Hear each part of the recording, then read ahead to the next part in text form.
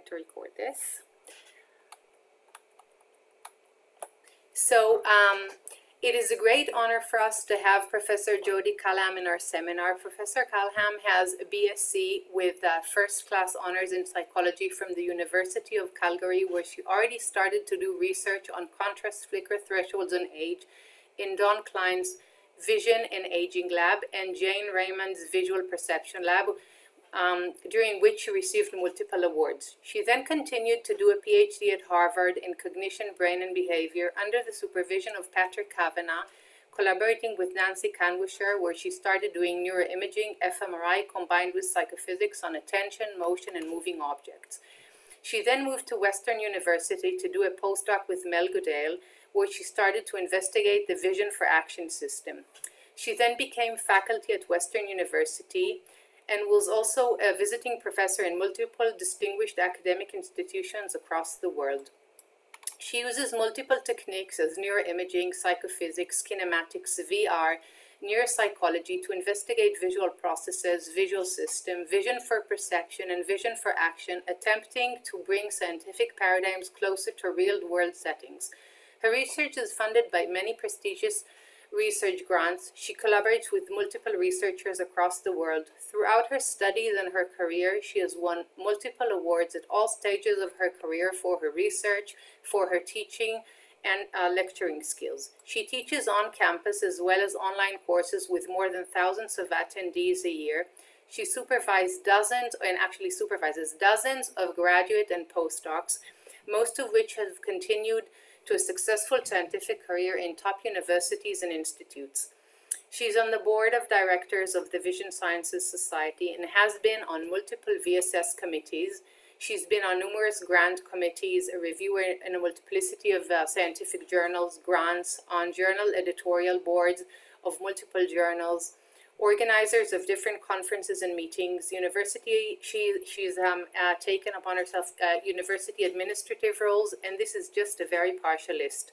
She's highly involved in youth outreach and community service. She has an age index of over 50, more than 10,000 citations, published in top leading journals as Neuron Trends in Cognitive Neuroscience, Current Opinion in Neurobiology, Journal of Neuroscience, eLife, Current Biology, and many others.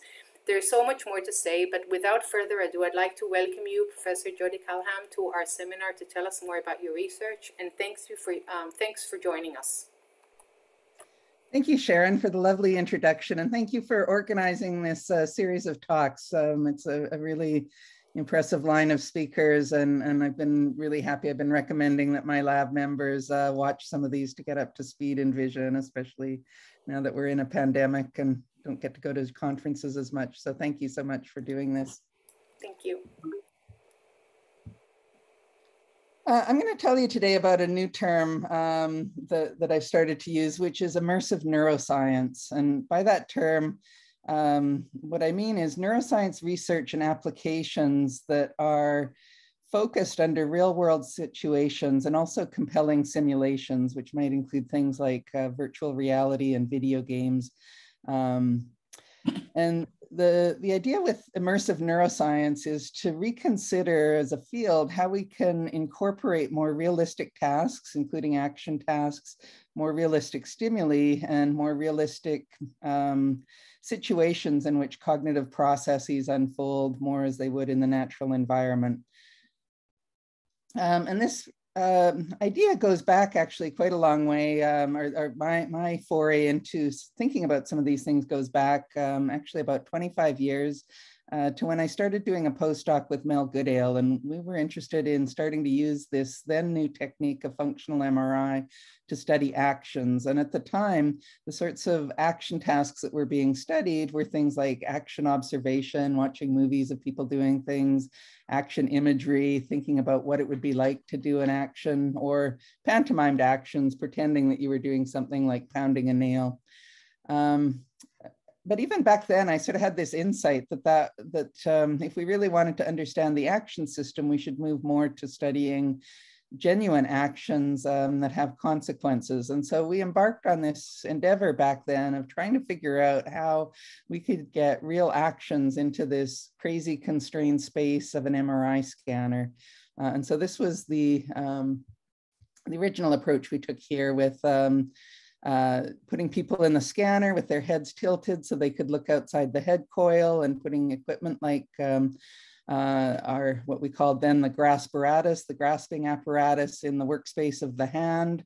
Here's a more modern version of the same setup, but basically the same idea. So we tried, as much as the constraints of MRI would allow, we tried to get things somewhat more natural by at least having direct viewing without mirrors, and by having people actually interact with objects. And we studied different things like grasping and tool use, and we discovered and characterized some human brain areas like the anterior intraparietal sulcus, which is involved in grasping, and the superior parieto-occipital cortex, which is involved in arm transport.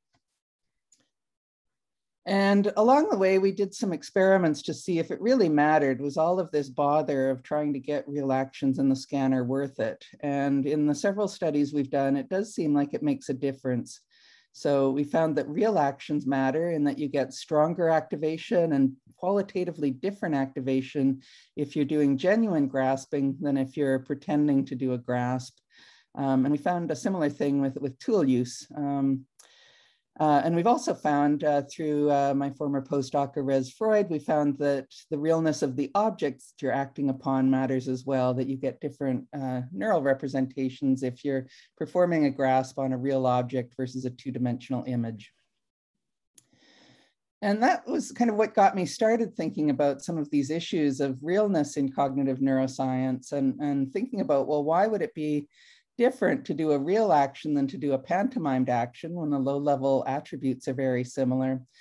And on reflecting on this, I think some of the key differences are that real actions have real consequences. And there's a lot of literature in motor neuroscience talking about this idea of closed loop motor function, where you might perceive something, say an object, to be grasped. You might have some cognitive processes like recognizing it or thinking about what your goals are for that object, and you might execute the action.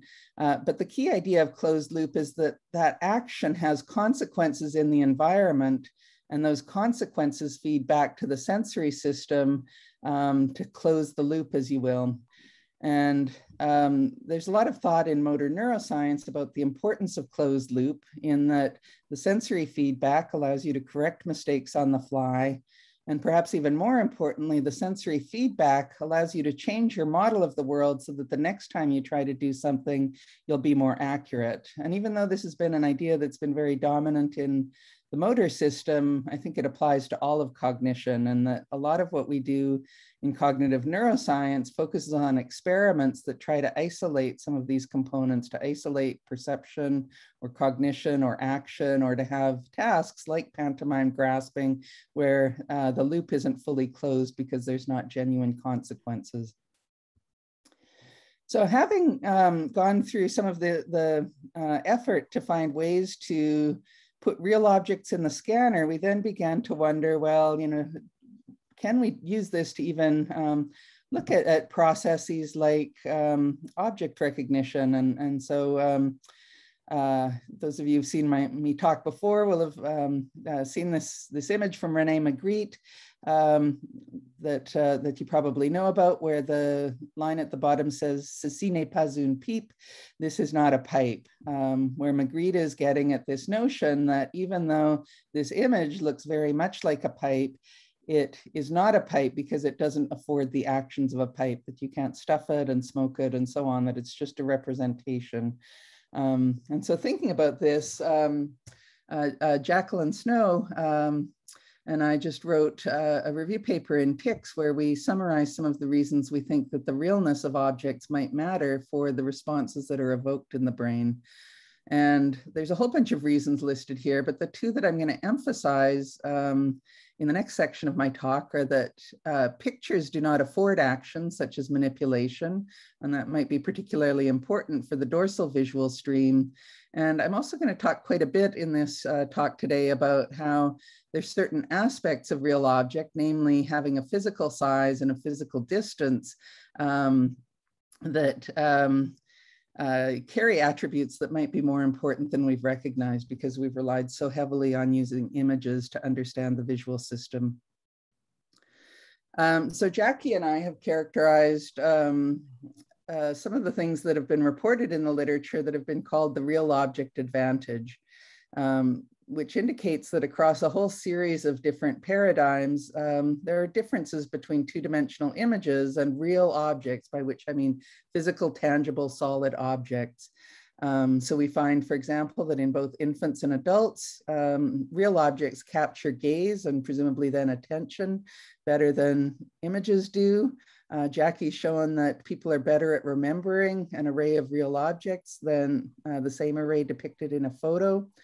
Intriguingly, Jackie has some really nice results, Jackie's lab, that show using EEG that the real objects evoke stronger motor processing. So if you see a real object, you get a motor signature, and that signature is dampened down if you do something like put a plexiglass barrier between the participant and the object to reduce its accessibility. There's been research in neuroeconomics showing that real objects evoke higher valuations.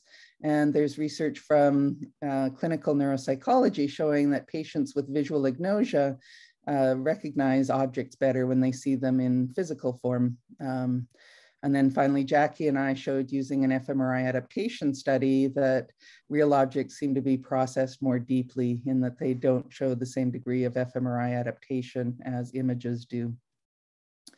So just to give you a flavor of some of this, here's some work that shows not only that some of these differences are quantitative, that they're difference in magnitude, but also that the nature of the representations that we get with real objects may be different from those that we see with pictures. And so this was work that was led by Jackie Snow back when she was my postdoc.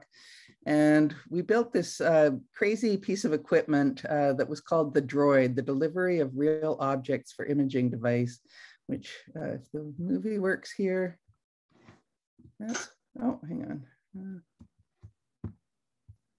This worked when we tried it earlier.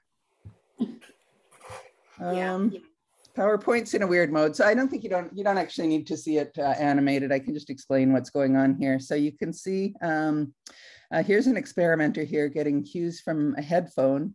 You can see the droid, which is a long conveyor belt here, and on the conveyor belt you get these semicircular plates here. And the reason they're semicircular is that because as they get to the end, as the experimenter pushes the handle, the plates rotate around and they fit right in the top of the bore of the scanner. And we can put different objects on the plates, which can be real objects, like these are real socks here, or we can put photographs of those same objects that are matched for size and viewpoint and the low-level properties as closely as we can get. So here, for example, are some pictures of hammers. So we've got, in a given experiment, you might see real socks and photos of socks and real hammers and photos of hammers.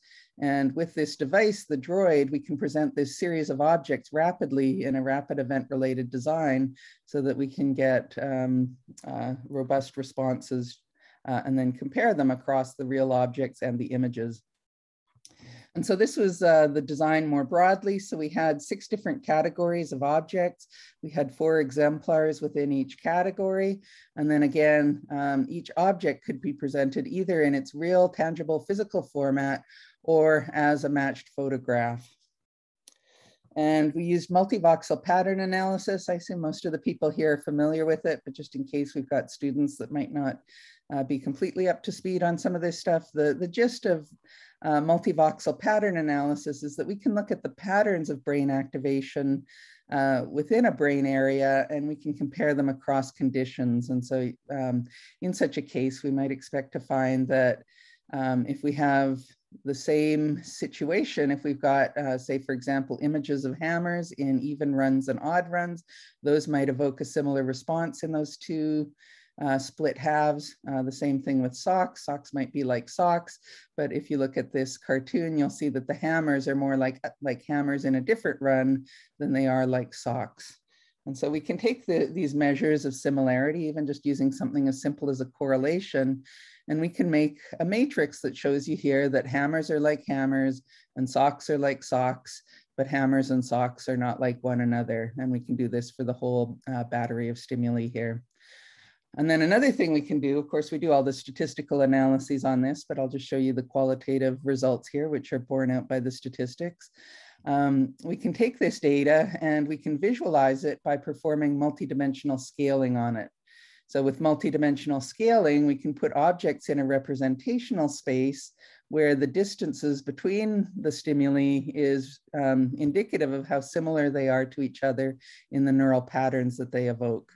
And so if we do this for this battery of stimuli, if we do this in early visual cortex in the medial occipital lobe, you can see, not too surprisingly, that objects are like themselves. So a toothbrush is like a toothbrush, regardless of whether it was rendered as a real object or a two-dimensional photograph. Sunglasses are like sunglasses, socks are like socks. So we see this clearly in the earliest stages of visual processing.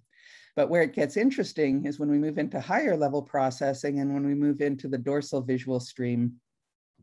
So we can look, for example, in my favorite area, which is the anterior intraparietal sulcus, an area we've been studying for quite a while for its role in visually guided reaching. And we can identify AIPS in the usual way that it's defined, which is by showing a higher response when participants are grasping an object and they have to process something about its 3D form versus when they're reaching it and they only need to really process information about its location. So we can, what we did for this was we did a meta-analysis of a whole bunch of different grasping and reaching versus reaching studies, and we found the location of that, and then we extracted the patterns of brain activation from this region and looked at the responses to our different stimuli here. And what you can see is that it looks very different in AIPS than it did in the medial occipital lobe.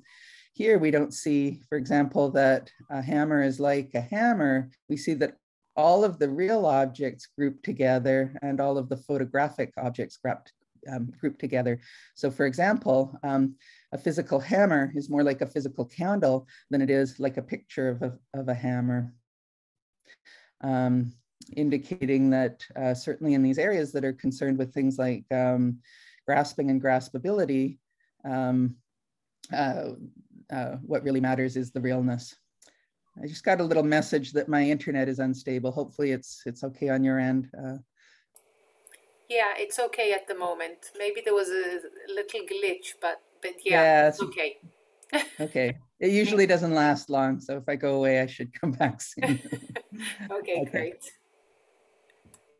So we can take a look throughout the visual system at some of these responses, and what this diagram is showing is I only showed you two areas here. I showed you the medial occipital cortex and I showed you AIP, and you saw that there was a difference in how much they responded to, in the case of early visual cortex, what seemed to really matter was the identity of the object more than the realness, which is indicated here by the green colors. And in AIP, we saw that identity and realness both mattered. And if anything, realness might have been more influential. And so we've color-coded different brain areas here with this spectrum. And you can see that in the early visual areas and in the ventral stream and in MT, there's more graded responses where realness matters a little bit, but not that much. But as we begin to go up the hierarchy into the dorsal stream, we see that realness matters more and more. And that's particularly true in AIP, this grasp selective area. So this data suggests, this was, a lot of our findings with the differences between real objects and images have been quantitative. In other words, you get more responses like the real object advantage, you get more of a response with a real object. But this study actually suggests that, that it may not just be a difference in magnitude, it may be a difference in the type of representations, and that might be particularly important for the dorsal stream, given its role in using vision for action.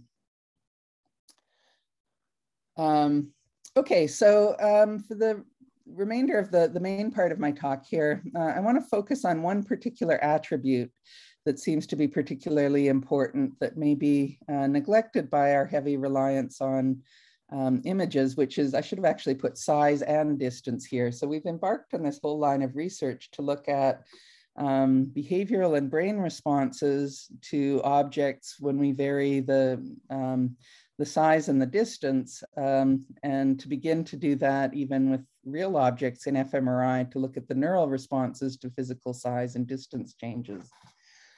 And this is something of a departure from the way things are usually done in vision science, in fMRI, and that a lot of studies, and there's been many wonderful studies that have characterized category selective responses in extrastriate visual areas in response to different stimuli like these.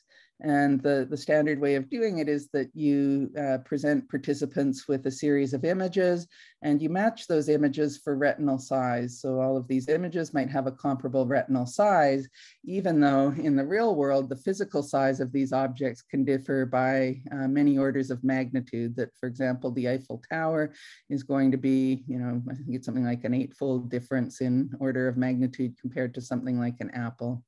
And yet these are all presented on a computer screen at a constant distance with a constant retinal angle.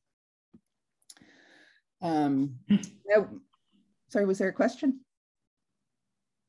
All right, I just heard something. We know from some of the past literature that different brain regions code different aspects of size and distance. Of course, early visual cortex is organized around retinal size and eccentricity. Although even there, we know that from experiments like Scott Murray and Irene Sperandio, we know that the perceived size can make a difference, even as early as V1.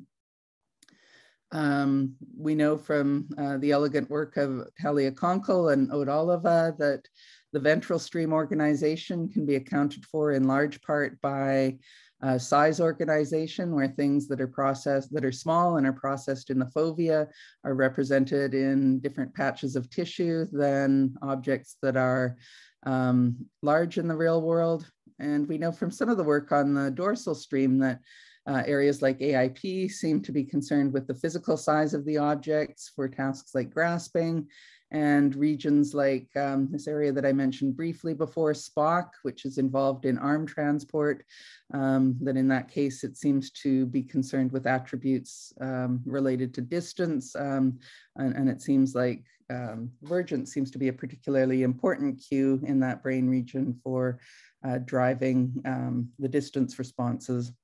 So we've got this plethora of different studies that have looked at different aspects of size and distance, but what we wanted to begin to do was to start to look at all of these areas together using the same paradigm and using real objects. But we began first, as I always like to do, we began just by starting to characterize the behavior. So to develop some behavioral experiments, which we could use to characterize people's responses. And then the other powerful thing about the behavior is that we can also use the behaviors then as models for the neuroimaging data, especially if we're going to move into multivoxel pattern analysis and different models. So these behavioral experiments were done, it was a series of experiments that I'll tell you about, and these were begun by my PhD student, Margaret Maltz, with Anna Zhebka and Kieran Hussey as a couple of honor students, Karsten Babin, a programmer, and our collaborator, Laurie Wilcox. So the first study that we did here was one that was led by Margaret Maltz. This just came out in Journal of Vision a couple of weeks ago. And we just wanted to look at size and distance perception for real objects, real tangible objects. And so we built this long tunnel and we presented these objects in the tunnel in isolation. And the objects could be either a Rubik's Cube or a die, and they could be presented either at the natural physical size, the familiar size of the Rubik's Cube, or the familiar size of the die. Or alternatively, we made alternate versions where we made a Rubik's Cube the size of a die and a die the size of the Rubik's Cube. And we chose the sizes such that when we put these at either a near distance or a far distance, the small near objects subtended the same retinal angles as the large far objects. And you'll see later we applied this in an fMRI study as well, where we wanted to keep the visual angles similar. So we can have the two objects at the two sizes at two different distances. And I'm going to focus for the purposes of the talk here on just these conditions here where we've matched visual angle. And then we had a very simple task. We simply asked our participants to estimate the size of the objects and the distance of the objects using their hands. For the size, they just opened their index finger and thumb to indicate how large they perceived the object. And for the distance, they opened the distance between their two index fingers to indicate how far away they thought it was. And we recorded those measurements with a motion capture system. We also did this under two conditions. So in one condition, the participants were in a chin rest and they had full binocular vision. And in another case, they looked through a monocular pinhole so that they had no cues to vergence or to accommodation. So we had different hypotheses here, and we were particularly interested in what we're calling the familiar size effect. So we know that one of the things that can provide a very powerful cue to depth is familiar size, in that you know that a die is typically about this big and a Rubik's Cube is typically about that big. And so you could be using one of two different cues. You could either perceive things veridically, that a small die is small and a large die is large, and that's what's depicted here. So here you just see the objects. This is perceived size on this axis, perceived distance on this axis. This line indicates a line of constant visual angle. And this would be a situation in which people perceive things veridically based on their true size and distance. Small is small and large is large. And there's little or no familiar size effect. So there's no difference. By a familiar size effect, I mean the difference between the perceived size and distance of the die versus the Rubik's Cube.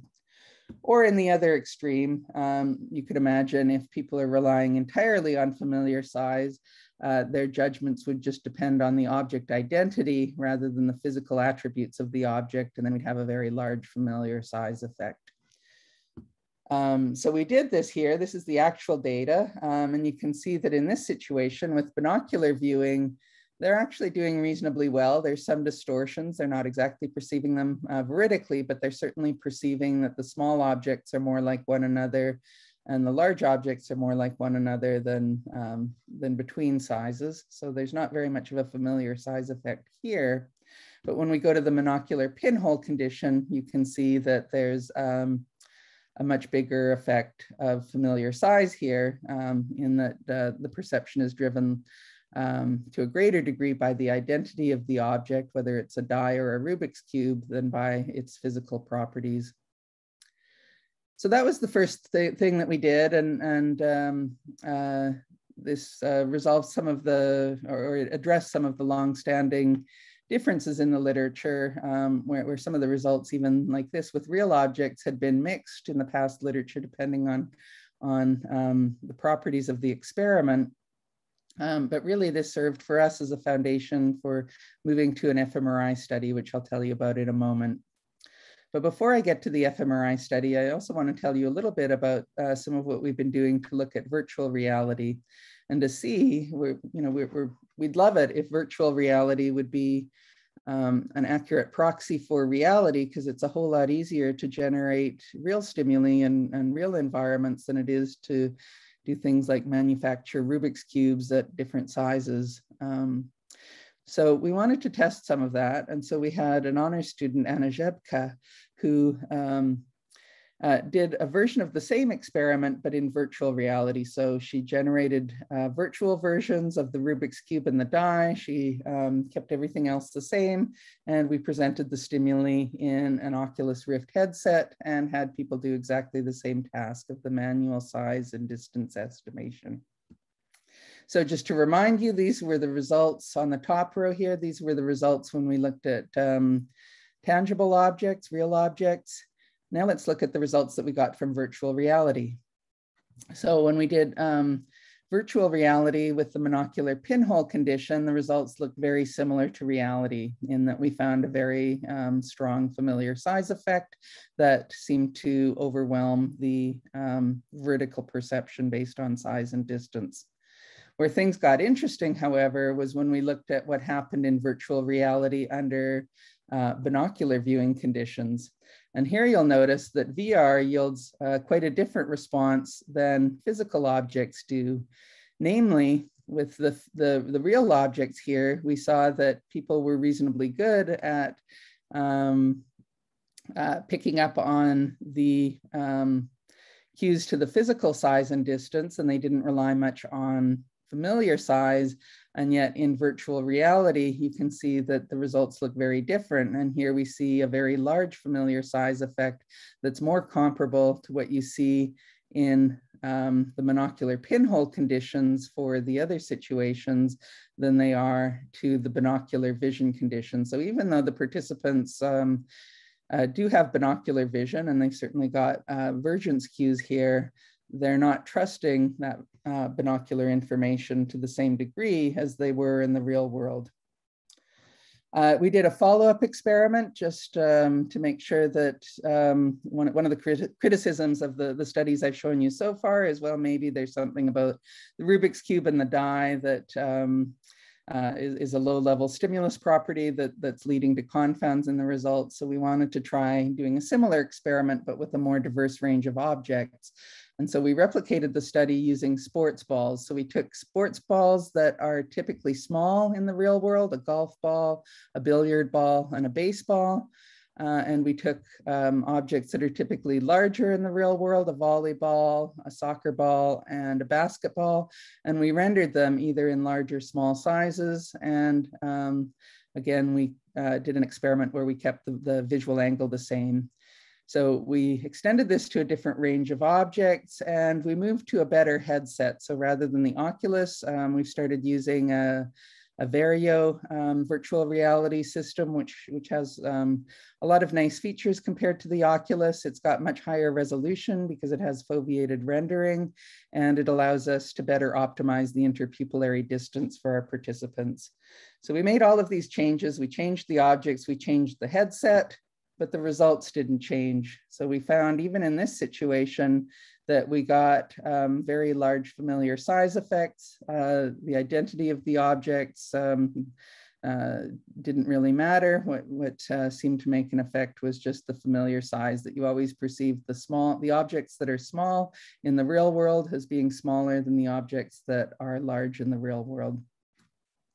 So this was an indication of an approach that I'll tell you a little bit about later, about why we think it's important to, even though we're really excited about the possibility of working with virtual reality, why it might be important to validate it against reality and see what things may be a little bit different.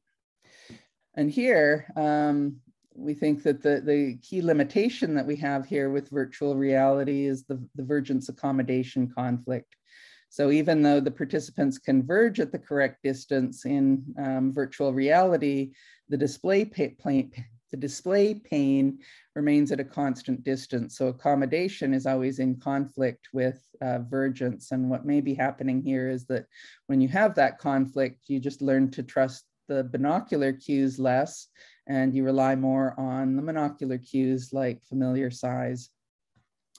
This also suggests that for applications like VR, where it might be important for people to perceive size veridically, say things like image-guided surgery, there might be some strategies that could be used to take advantage of relative size cues and maybe other cues like proprioception.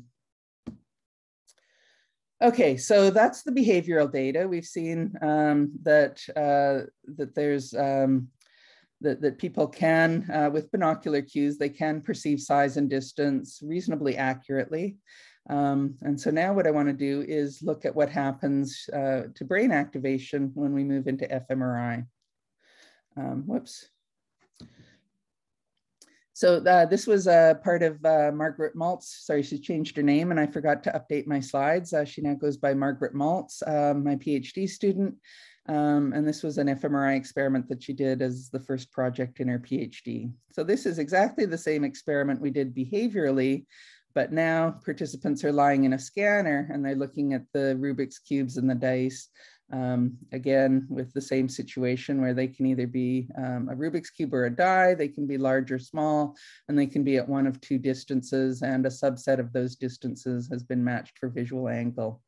And then we also did something here. We introduced a virtual fixation point. So the participant was always verging at the vertex of the object. They always had, even when there was a pair of goggles here that they were looking through, and the goggles would be closed when we were changing up the objects. But even when the goggles were closed, reflected in the goggles was a fixation point that could either be at a far location that corresponded to the vertex of the far object, or at a near location that corresponded to the vertex of the near object. So from the subject's point of view, they would either see a fixation point here or a fixation point there. And then at some point the goggles would open and they would see the object presented for, I forget what it was, probably a second or something. And we began by looking just at activation levels using a univariate analysis. And I'm not going to show you the raw data because there's quite a bit of it and there's a lot of visual areas that are involved. But basically, when we looked at activation levels, we saw what we would expect from the literature. So we saw, for example, that in early visual cortex, what mattered the most was the retinal size. In this reach selective area SPOC, we saw that distance mattered as it did in AIP. In the ventral stream, in the lateral occipital cortex, what seemed to really matter was the perceived retinal size. So we got a bigger response to the Rubik's Cube than the die.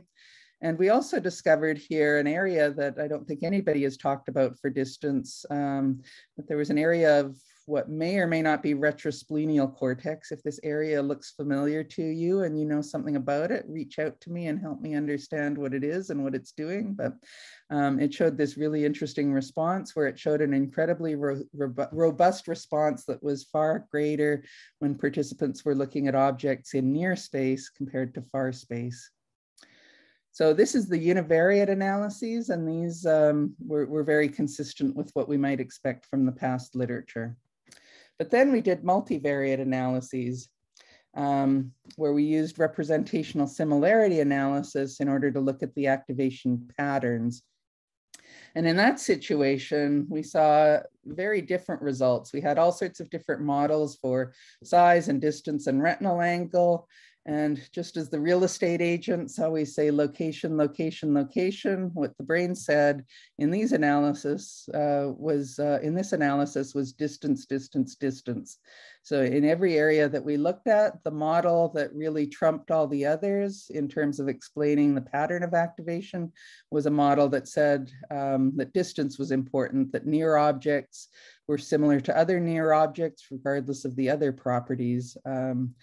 And that was completely ubiquitous through all these visual areas. And so that was really the new finding in some of these things, is that physical distance seems to be a very potent signal throughout the visual system.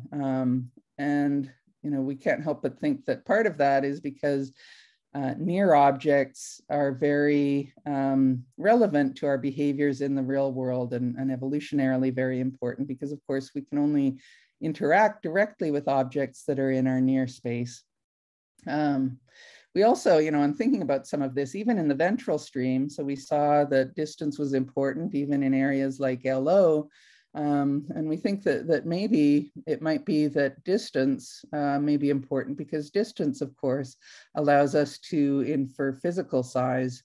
And physical size might be an important property in recognizing objects that warrants a bit more consideration. So if you think of a task like going to the supermarket and trying to pick some citrus, if you've got a bunch of objects like citrus fruits that have similar shapes and similar textures, one of the most crucial cues for distinguishing between them is their physical size. But of course, to infer their physical size, if you've only got retinal angle, it's also helpful to know the distance.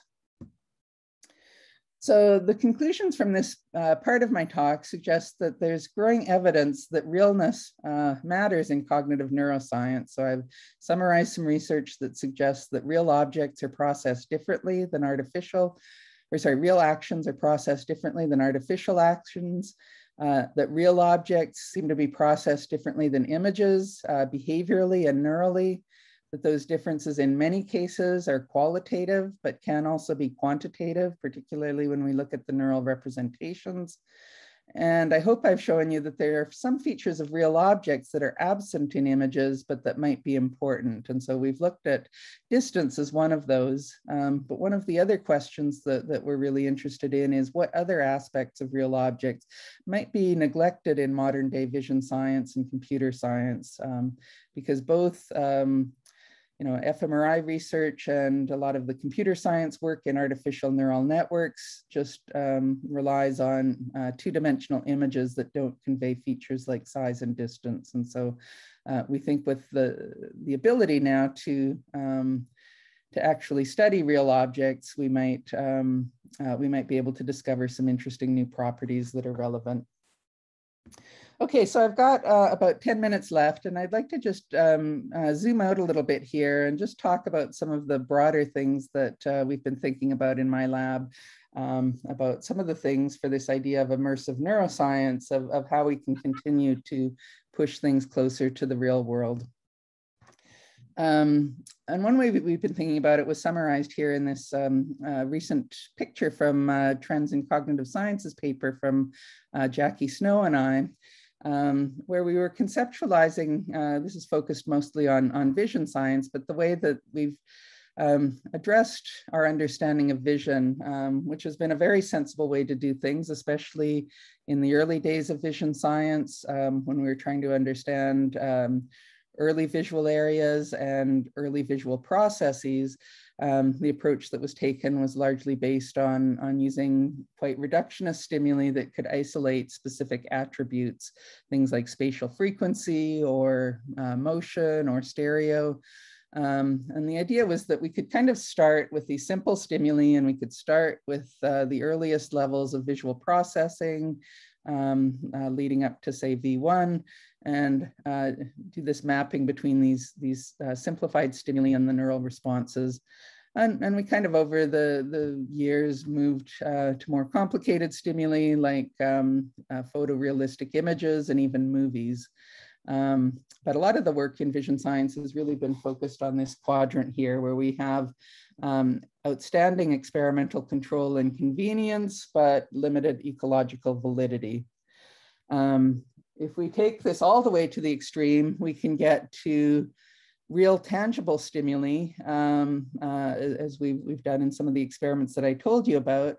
And more recently, now that we have affordable consumer grade virtual and augmented reality, and as those technologies are improving, we can also begin to fill the gap here between some of these simplified stimuli and the real world. And so one of the big questions we're interested in is that we've attempted to convey here with these dashed lines here, is one of the interesting questions is this a continuum? Are these things, is it the case that virtual reality gives you responses that are very much like real stimuli? Or is there some kind of a crucial difference that happens here as you go from the real to the virtual? And there's not necessarily one single answer here. This might depend upon which aspects of cognition and brain processing we're focusing on. So we've seen one case that I showed you today, which was size and distance perception, where it does seem like the virtual may not be a fully adequate proxy for what happens with real stimuli. But we think that it would be interesting to spend a bit more time working in this range of the spectrum. And we've also proposed that as an alternative to this kind of build-up approach that the field has taken historically, there's also another alternative, which is what we call the teardown approach, where we can begin with reality and we can strip certain things away. So we can do things like what I showed you, comparing VR to reality and then looking at the differences to see whether things matter. And so I want to be clear, we're not saying that there's any problems with working in this end of the spectrum. We're simply saying that the field right now is mostly here, and there's an opportunity to move out and explore a greater range of that spectrum.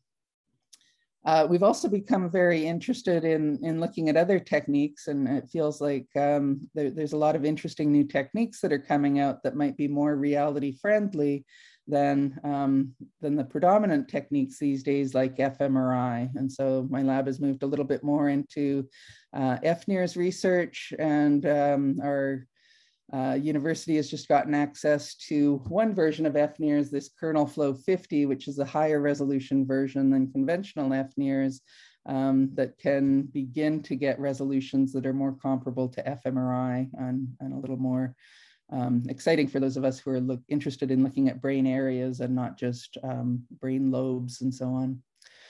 There's other techniques, of course, like EEG. There's some exciting technologies coming out, things like portable MEG from the UCL group and so on, that may be moving towards a situation where we can measure the brain under more natural circumstances. So these techniques are certainly exciting.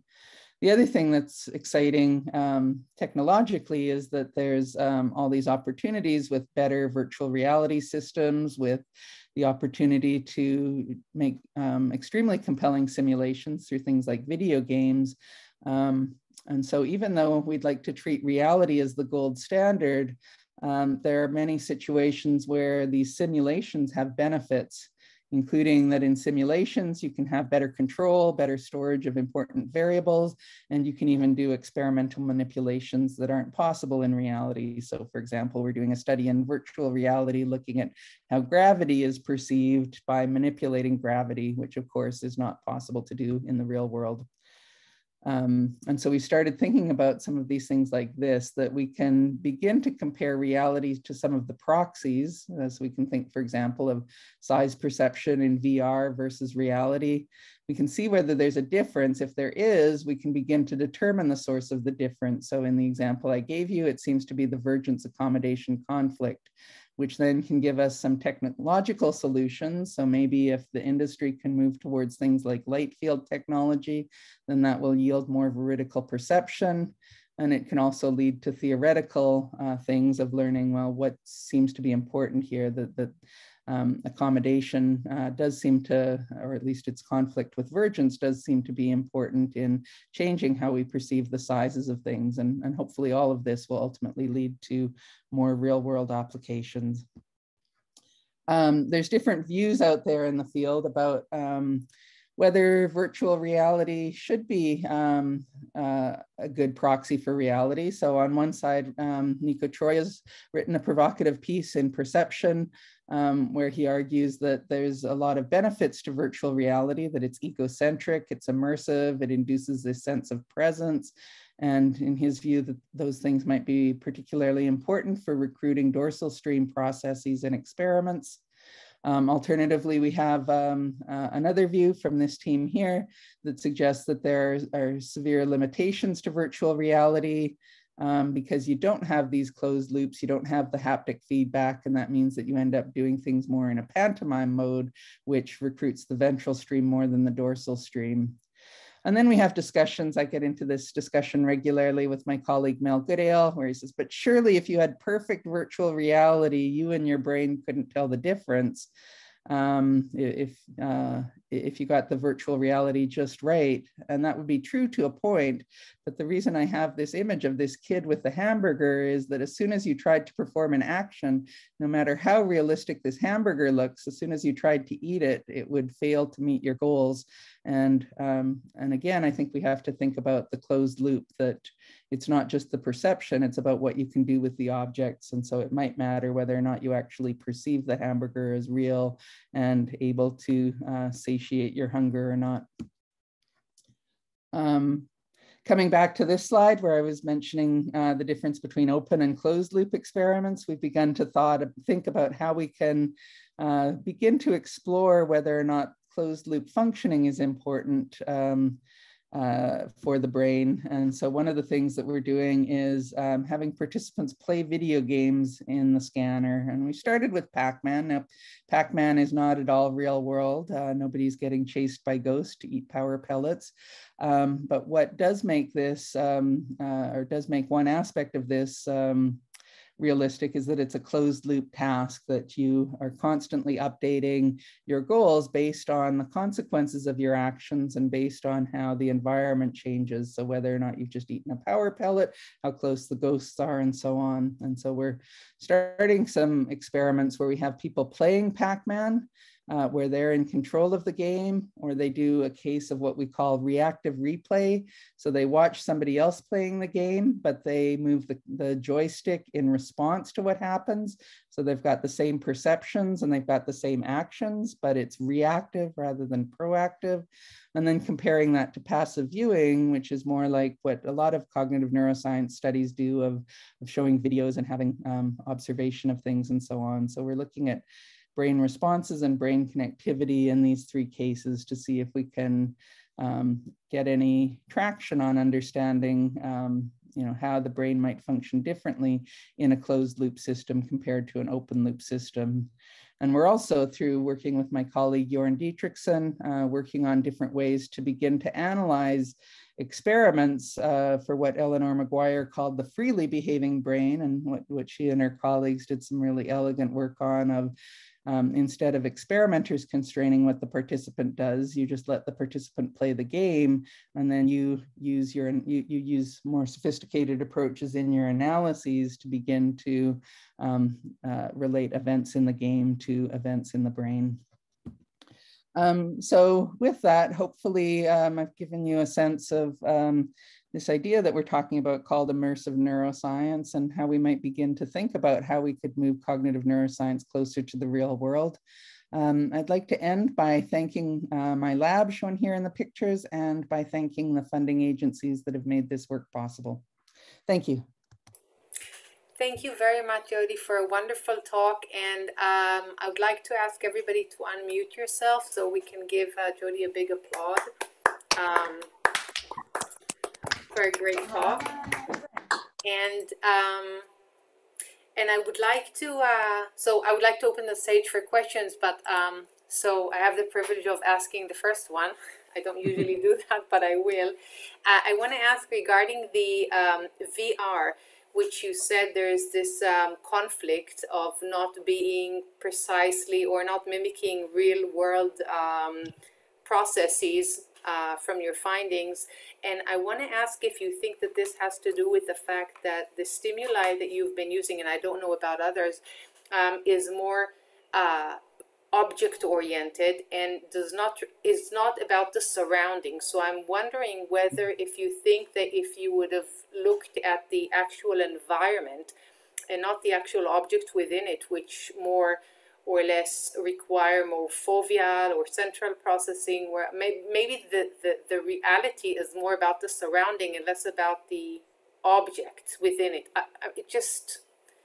Excellent question, and a completely valid point. So yes, our objects were shown in isolation, and we expect that, if you'd shown it in a richer context with other things in the environment, then you get a lot of relative size cues from familiar things. So, and that's actually one of the follow-up projects we'd love to do, would be then to take some of our existing data or our existing paradigm and put other objects in the scene. And that was actually part of why we wanted to move to virtual reality, was because we thought, well, if we get into VR, it's a lot easier to manipulate scenes. But then when we couldn't get the exact same behaviors in VR, then we began to question it. But I think there's definitely some interesting things there of looking at how context might shape it. And yeah, that's an important caveat, that by looking at just an object in isolation, it was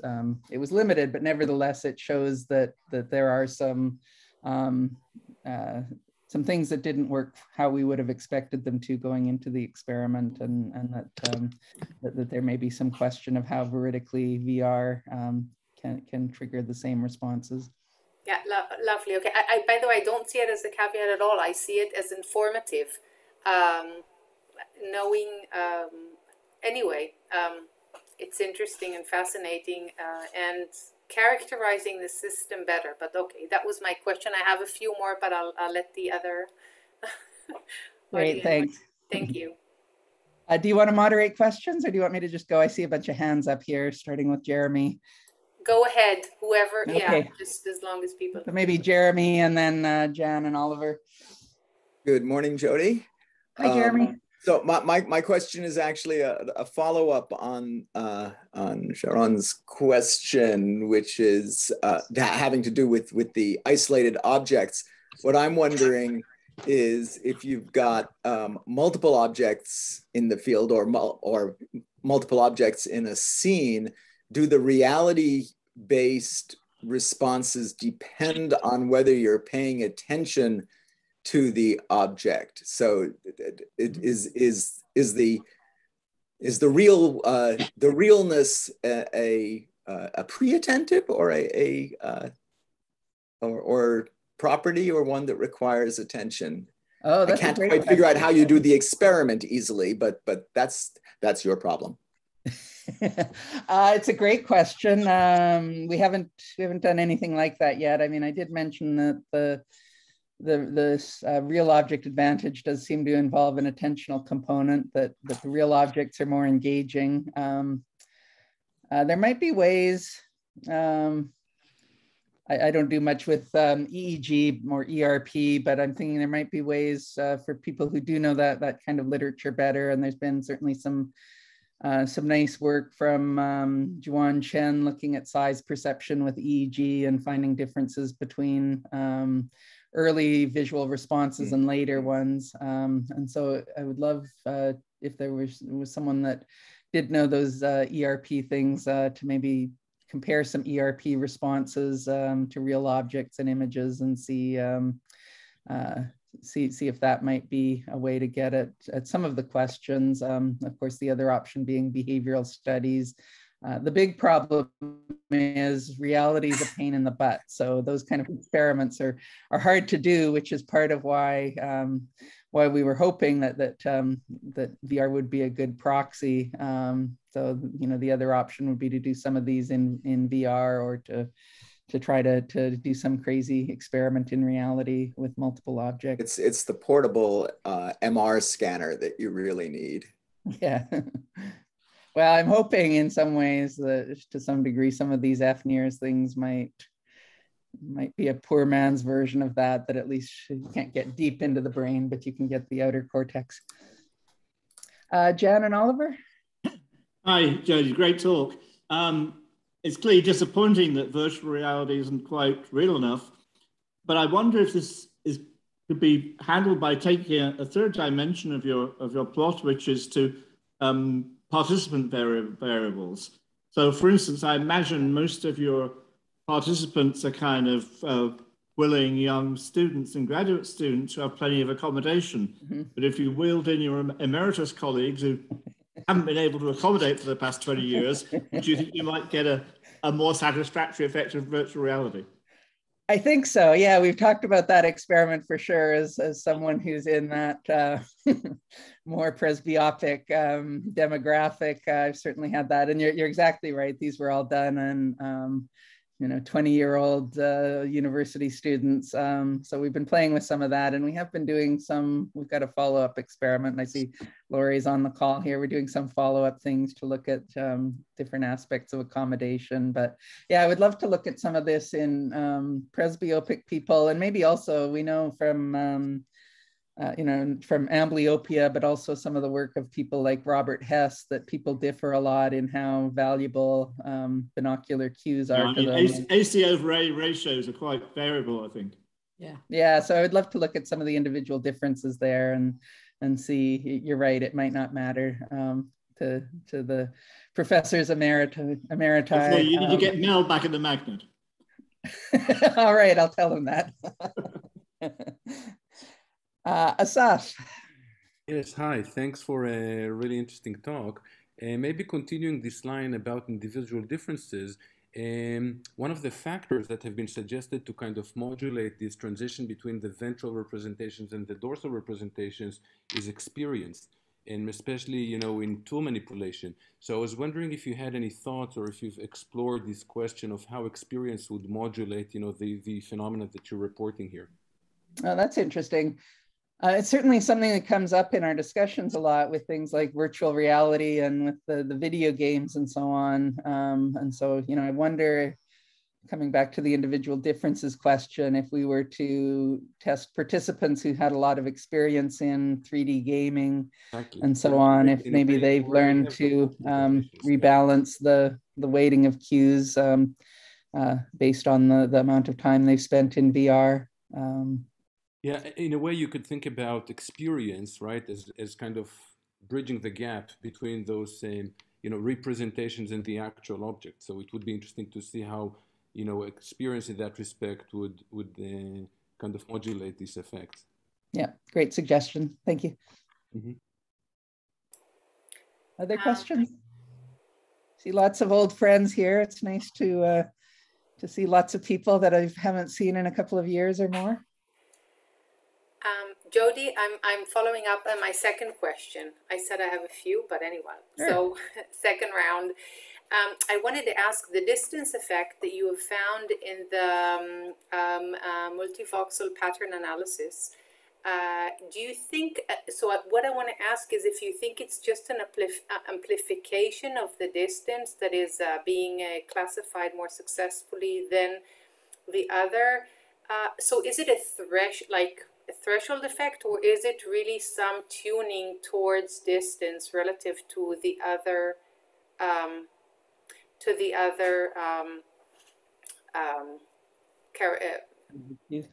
let's say dimensions that you were testing? I don't know. I will say it's really powerful that this is, for those of you who've worked with multivoxel pattern analysis and representational similarity analysis, there's a lot of data sets we have where you kind of try to read the tea leaves and you're like, okay, I can sort of see that. And then you run it through your models and it's statistically significant. This was some of the most robust data I've ever seen, the kind where you don't need, I should have actually put some of the similarity matrices, like you don't need any kind of statistics to see how swamping distance is. And it does relate, we've seen hints of this in some of our past studies, even this very simple experiment we did many years ago with my first PhD student, Derek Quinlan, which was just based about vergence distance. So it was the simplest experiment I've ever done in the scanner. You have a participant in the scanner and they're fixating on an LED, and that LED is at different distances. And you get these massive changes in brain responses throughout the visual system, where the nearer they're verging, the higher the response. And that was true, especially in this Spock area, but even in early visual cortex and so on. So I've just been really gobsmacked by how potent these responses are. I'm not sure, I probably didn't actually answer your question there, but. Okay, but it's good enough. Thank you. But I don't know if you want to follow up. Yeah, maybe, I mean, if I have more, I'll email you about this, but thank you. Galit? Okay, I see Galit. Yeah, hi. Great talk, Judy. It was very interesting.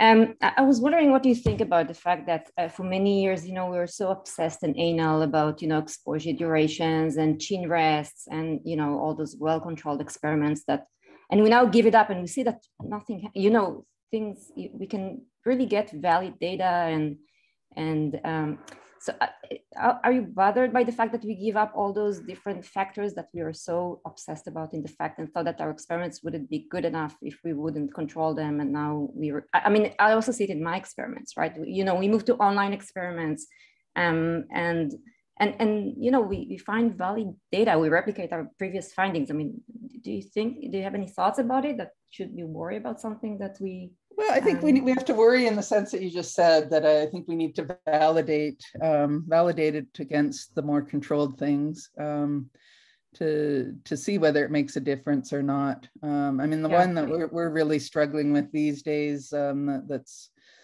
another kind of elephant in the room we never talk about, is how everybody fixates in all of our experiments. And so we're trying to look, especially now there's a cool new algorithm where you can track the eyes just with the eyeballs in the MRI scan. So I'm trying to get our hands on that algorithm, so then we don't have to set up pain in the butt eye trackers in the scanner. Right. Also fixation process, right? I mean, But I think we need those experiments to see whether those things matter or not. It certainly, they can add complexity, and with things like eye tracking, it makes it really hard in areas like the dorsal stream. In the ventral stream, it probably doesn't matter so much whether you fixate or not, but in the dorsal stream, you're going to add a whole lot of noise to your activation based on gaze shifts and vergent shifts and all of that. So, it's one of the tensions, even though I'm advocating to move things closer to the real world, I think we need to do so somewhat carefully, that, looking at what matters and what doesn't, and where can we release our control and where might it just lead to complete chaos in trying to understand things. Mm-hmm. Right, but in your experiments, actually, there's no chaos, I think. I think in many cases, we do replicate previous findings. I mean, this is my experience. But and some of it is limitations of our techniques as well. Like you think about something like you mentioned, the chin rest, which we can get rid of in behavioral experiments, but you can't let people squirm around in the scanner. You get garbage data. So that's where, we may need to hope that some of these should do some things, like we really want to study motion parallax, but we can't do that with fMRI in too meaningful a way because you can't do this in the scanner.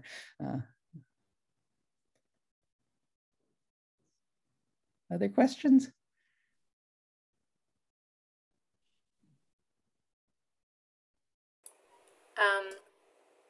I'll ask just another one.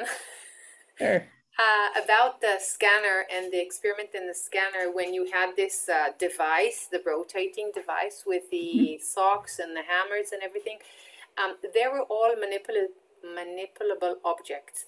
But I'm wondering if you would just put, let's say, some kind of a toy or a sketch version of a room scene, miniature room scene, or some layout of things that we don't usually touch, that are, do you think then there will also be, would you think then also different areas would show the same separation between the preference for, let's say, real world versus 2D? Or do you think, do you think that there's an interaction between the types of stimuli you used and what we do in them or with them and the findings, or do you think it's an overall effect? Great question. There's an experiment we've been talking about for years that we call the cactus experiment, but we've never done, of looking at something like, imagine a round cactus with spikes versus a tennis ball or something you might want to grasp and something you might not. And we've never done that particular study, but I think it raises interesting questions about what matters with the real objects and that issue of actability. We did in what we call the hammer sock experiment in our lab. We did deliberately have tools and non-tools.